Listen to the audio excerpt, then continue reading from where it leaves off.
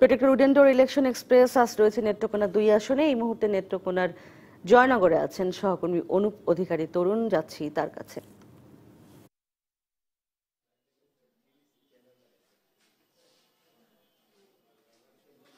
Protector wooden door DBC election express এই মুহূর্তে আছে নেত্রকোনা ২ আসনের। আমরা এখন যেখানে অবস্থান করছি সেটা নেত্রকোনা ২ আসনের জয়নগরে।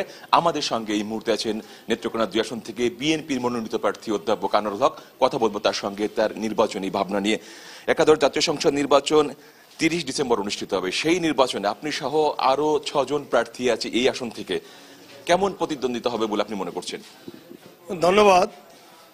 আপনারা জানেন যে নেত্রকোনা ২ আসনটি একটা বেশ বড় আসন।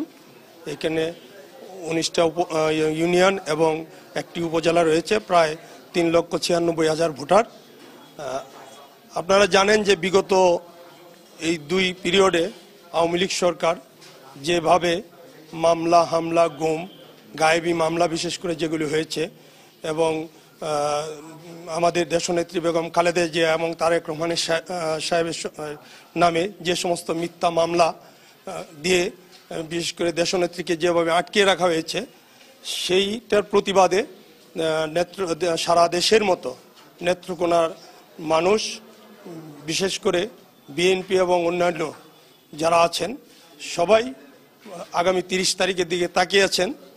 যদি এখানে সুষ্ঠু নিরপেক্ষ অবাধ নির্বাচন হয়, আপনারা জানেন যে সুষ্ঠু নিরপেক্ষ অবাধ হওয়ার পরিবেশ এই মুহূর্তে নেত্রকোনায় বিরাজ করছে না।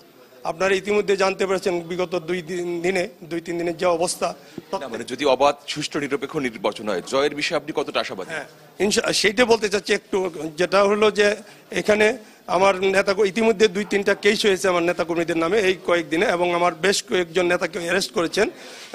তো সুতরাং কতটুকু নিরপেক্ষ হবে আমি জানি না, তবে যদি নিরপেক্ষ অবাধ নির্বাচন হয় তাহলে আমি জয়ের ব্যাপারে ১০০% আশাবাদী।